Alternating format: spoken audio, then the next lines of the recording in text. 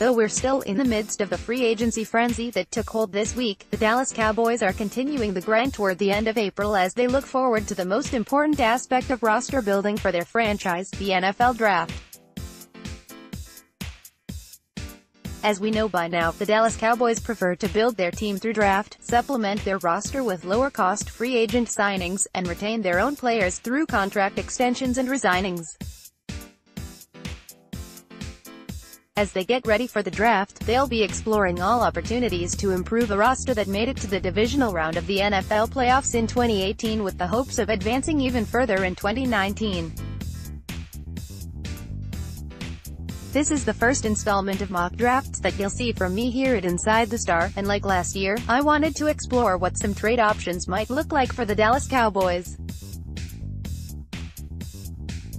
For this installment, I used DraftTech's big board over with FanSpeaks on the Clock Premium Simulator. It allows for trades and allows you to select whether the simulation will use the same big board or multiple big boards to create more variables. I selected multiple, because that's closer to the reality of the NFL Draft. Every team has a unique big board that they're operating from. All trades went through DraftTech's trade value chart, which is what the teams use when assigning value to draft picks. 58 trade 58 to San Francisco for 67 and 86 because the Cowboys don't have a first-round pick or a sixth-round pick, and this draft class is deep at several positions where the Cowboys could use some reinforcements. They're going into the draft looking to trade back with their first pick. The San Francisco 49ers come calling and offer pick 67, 3.3, and 86, 4.2, for the 58th overall pick.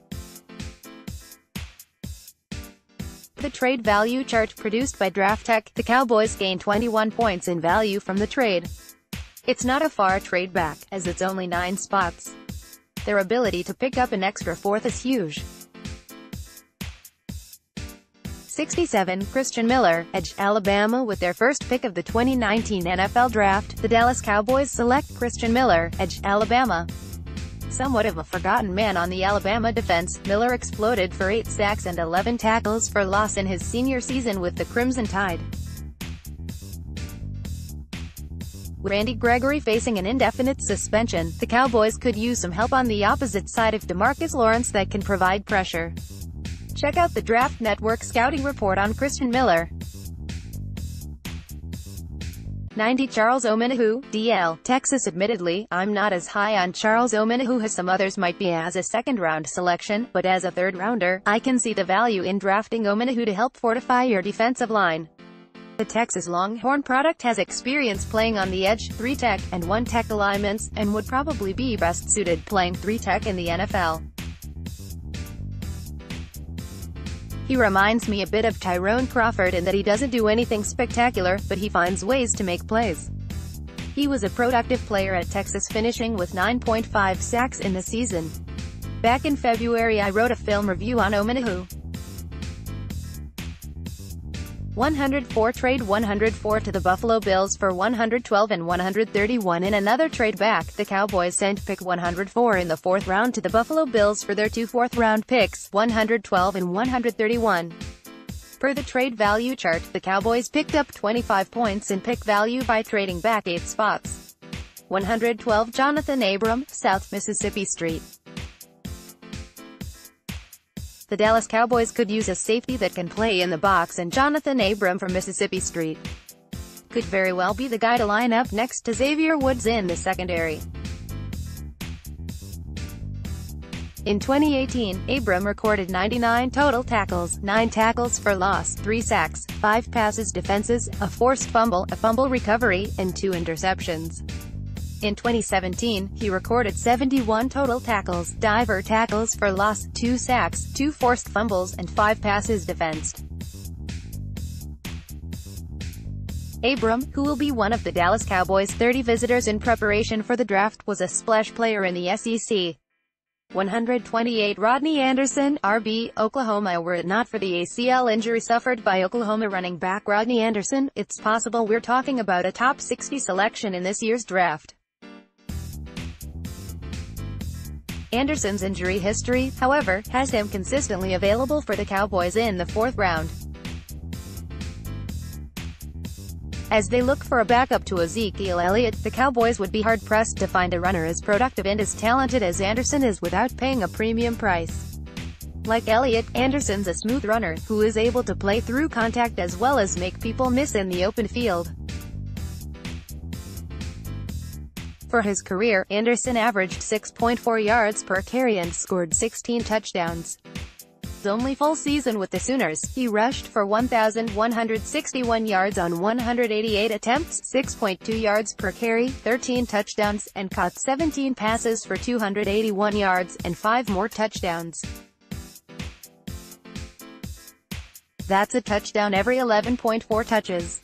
Prior to being lost for the season in Week 2 against UCLA, Anderson was averaging 10.8 yards per carry.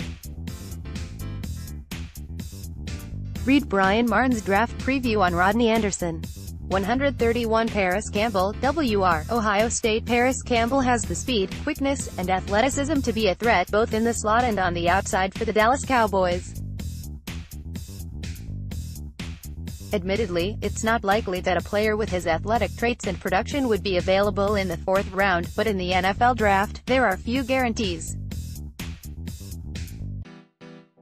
Campbell recorded 90 receptions for 1,063 yards, and 23 touchdowns in his senior season with the Buckeyes. He'd be an excellent asset in the slot and on the outside as a speed threat for the Dallas Cowboys. 136 Ben Banogu, Edge, LB, TCU. You can never have too many pass rushers, and that's what the Cowboys believe as they double up on weak-side edge players by selecting Ben Banogu from TCU in the 4th round. Banogu was a very productive player for the Horned Frogs. For his junior and senior seasons, Banogu averaged 8.5 sacks and 17.25 tackles for loss. At 6'4", 249, he brings good length to the position and has the frame to add a bit more bulk to help him set the edge in the NFL. 165 Caleb Wilson, UCLA. Count me as one who's excited about the possibility of Blake Jarwin developing into a starting tight end for the Cowboys. He certainly showed over the last half of the season that he's capable, just needs more experience and playing time. That said, despite the addition of Jason Witten, the Cowboys should still look to add a tight end in the draft, and here's a good one in UCLA product, Caleb Wilson. In 11 games for the Bruins in 2,918, Wilson caught 60 passes for 965 yards and 4 touchdowns. He averaged 16.1 yards per reception in the Pac-12. If there's a knock on Wilson, it's that he has had some injury struggles in his collegiate career. He has potential to be a move tight end in the NFL with his receiving ability. 241 Jalen Hurd, WR, Baylor. There are few prospects that can be had around the 5th round or later that are as intriguing as Baylor wide receiver Jalen Hurd. The first 3 years of his collegiate career, Hurd played running back for the University of Tennessee and averaged about 4.6 yards per carry. In his freshman season, he ran for 899 yards and 5 touchdowns, while adding 221 yards receiving on 35 catches and 2 more touchdowns. When he transferred to Baylor for his senior season, the Bears coaching staff converted him to wide receiver and he flourished. In 12 games, Hurd caught 69 passes for 946 yards and 4 touchdowns. The Bears also used him as a runner and he gained 209 yards on 48 carries for 3 more touchdowns. In his 4-year career, he averaged 1,070 yards from scrimmage on 193 touches for 8.25 touchdowns. That's at 2 different positions in 2 different schools. At 6'4", 217 pounds, Hurd has the size to play receiver in the NFL. He has the ability to play both inside and outside and can give you some snaps out of the backfield as well. Check out Brian Martin's film review on Jalen Hurd. This is just one of many scenarios that could take place when the NFL draft rolls around at the end of April. The possibilities are endless. The Cowboys have several needs on the offensive and defensive side of the football, and this draft has players that can fill those areas of need throughout. Obviously, they'll look to draft the best player available when they come on the clock, and these could very well be players that end up with a star on their helmet in 2019. How would you feel about the Cowboys drafting any of these guys? Hidden among another deep receiver class, Khalil Lewis from Cincinnati is one who hasn't gotten much attention. The 6 feet 0 inches 200-pound receiver was among his conference's best but wasn't recognized as such. In his 4 years with the Bearcats, he caught 168 passes for 2,116 yards and 21 touchdowns. Lewis improved his numbers each season he played and helped lead the team to an 11-2 record and a Military Bowl victory over Virginia Tech. Lewis won't get as much attention as many of the receivers in this class, but that doesn't appear to be stopping him. Speaking with him, he's clearly ready and motivated for the next level. All he needs is to get one look and someone will see what I saw on TV and his game film. To get ready for the draft, many prospects will get their body right. They work out harder, become strict with their diets, and some even will go in-depth with their coaches on game film to see what areas they think they need to fix for the next level. How have you been preparing for the NFL? What's been the biggest struggle? Lewis: I have been watching a lot of film and learning more about the game of football in my off time now that I don't have schoolwork. I work out and have a meal plan and only one cheat meal day a week, which is Saturday for me. I barely want to cheat my diet now though, because now I see how your diet can improve your performance and how you feel, recover, etc. There isn't a lot of struggle for me in this process because I love to grind, and that's exactly what it is. At Cincinnati you played both the slot and outside receiver positions, running routes across the middle and down the seams.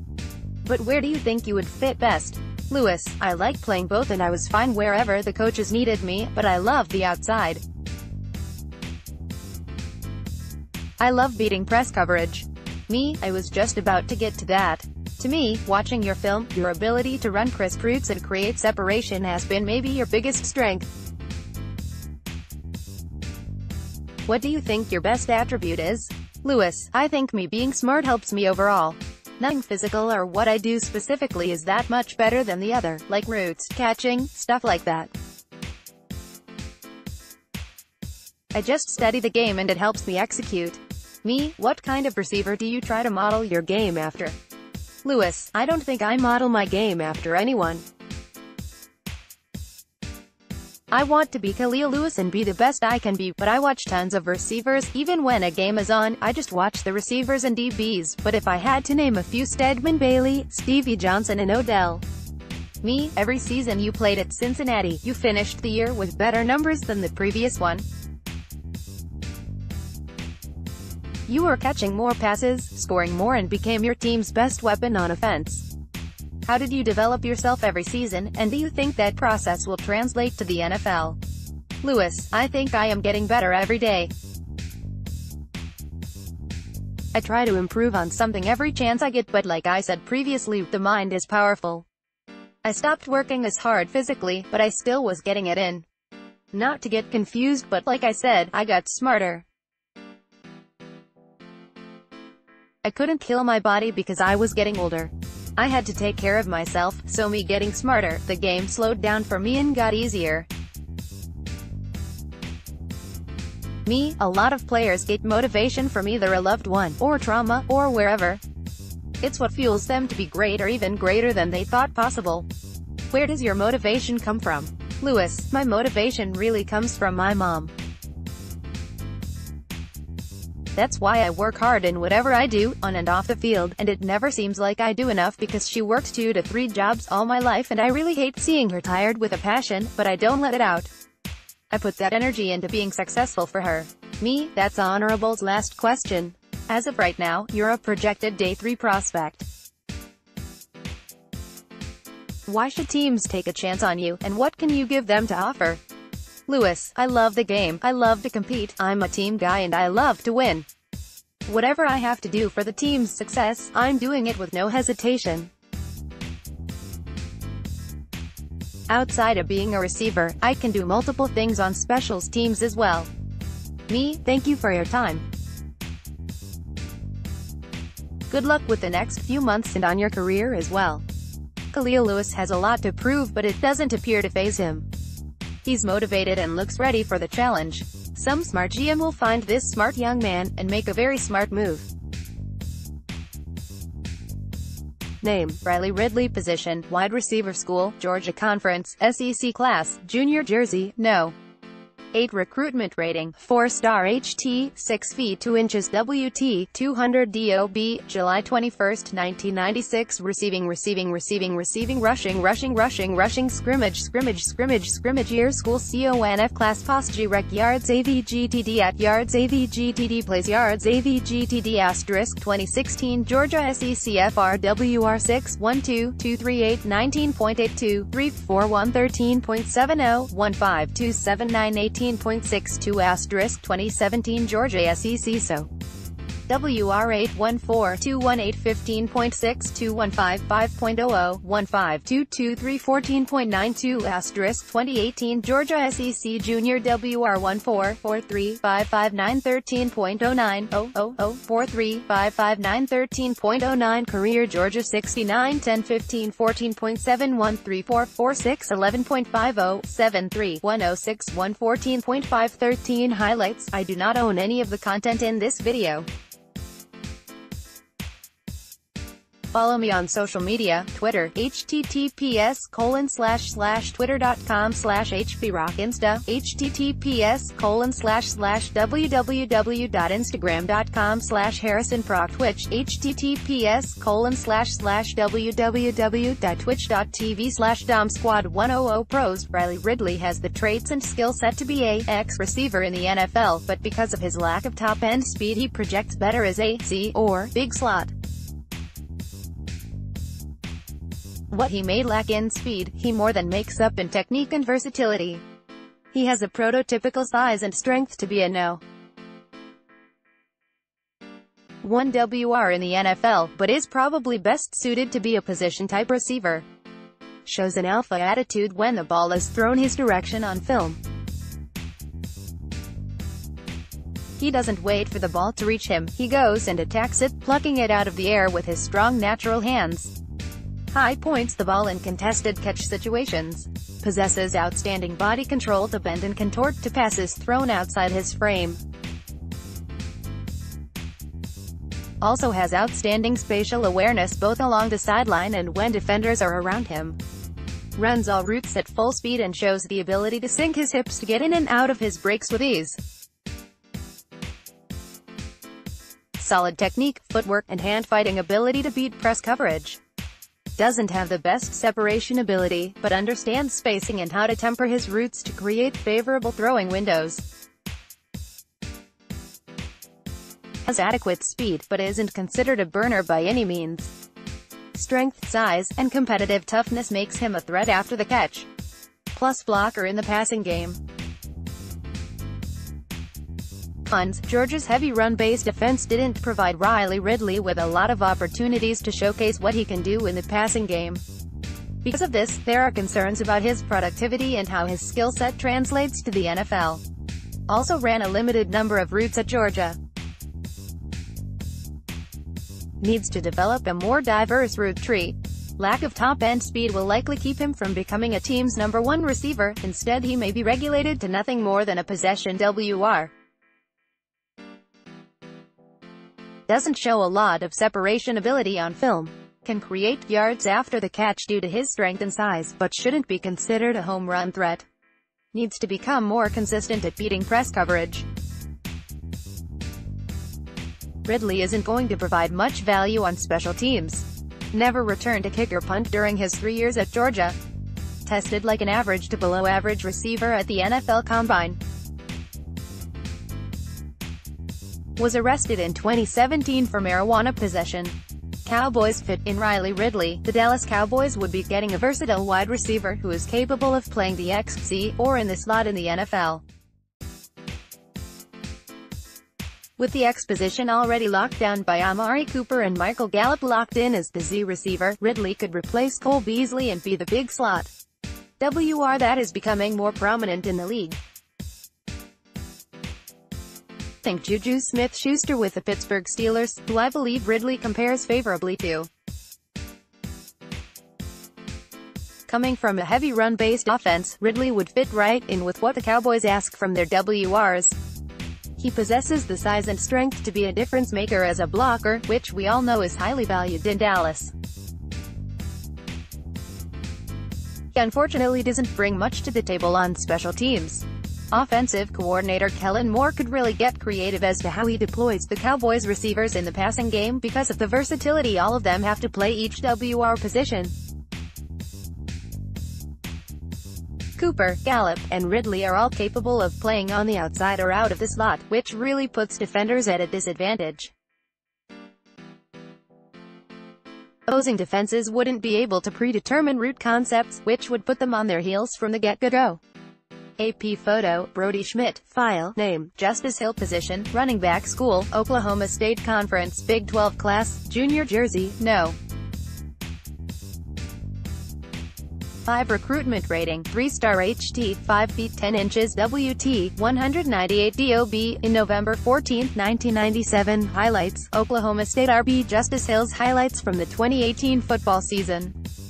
Hill rushed for 930 yards and 9 touchdowns this year. Check out his full season highlights with the Cowboys in 2018. Justice Hill has 3 years of production and consistency as the primary running back at Oklahoma State, but probably projects better as a change of pace back in the NFL. He is an electric playmaker anytime he has the ball in his hands and was surprisingly durable throughout his college career for a RB his size. Hill possesses good vision, allowing his blocks to set up before he makes his cuts. Shows a strong cutback ability. Possesses light nimble feet and a jump cut that helps him sidestep defenders. Is elusive in the open field with enough wiggle to make would-be tacklers miss in one-on-one situations. Shows good burst and speed to pick up chunk yardage. Good contact balance. Solid in pass protection, but needs to clean up his technique. Despite not being utilized in the passing game in college, he has the skill set to be more of a factor as a receiver out of the backfield in the NFL. Good, but not great route runner. Needs to become more consistent at the catch point. Speed, elusiveness, and vision could help him become a factor in the return game even though he wasn't asked to do it in college. Cons: the biggest negative about Justice Hill is obviously his lack of size. This will likely limit him to nothing more than a change of pace running back in the NFL. His small stature also creates durability concerns, especially when you take in consideration his upright running style. Unfortunately, his slight frame may already be maxed out. Hill wasn't used much in the passing game at Oklahoma State, only 49 career catches. When he had the opportunity, he didn't show the softest hands on tape, but was good enough to get the job done. The willingness is there in pass protection and as a chip blocker, but once again his size limits his effectiveness. Also needs to clean up his technique in pass pro. Will more than likely be a non-factor in short yardage situations. Just doesn't have the strength or power to get the job done. Needs to learn to take what's there in the running game instead of always looking for the home run. Tries to bounce his runs outside too often. There are questions about whether he can contribute in the return game. Has the speed and elusiveness to be a return man, but wasn't asked to do it in college. Cowboys fit: if the Dallas Cowboys are looking for a running back who can bring a little something different to the table, then Ezekiel Elliott, former Oklahoma State RB Justice Hill, could be their guy. There is a lot to like about the skill set Hill would bring to the Cowboys offense. He is an electric RB with home run ability anytime he touches the ball. He could be the perfect complement to Zeke's running style. As exciting as Hill's college tape is, he is probably nothing more than a change of pace back in the NFL, and would serve in capacity with the Cowboys. There are several areas of his game he still needs to improve upon, but as a rookie he would likely step in and be their third down back. He didn't do it in college, but his speed and elusiveness could make him a factor in the return game as a kicker-punt returner. If the Cowboys like his game, they will probably have to use one of their 2 fourth-round draft picks to secure his services.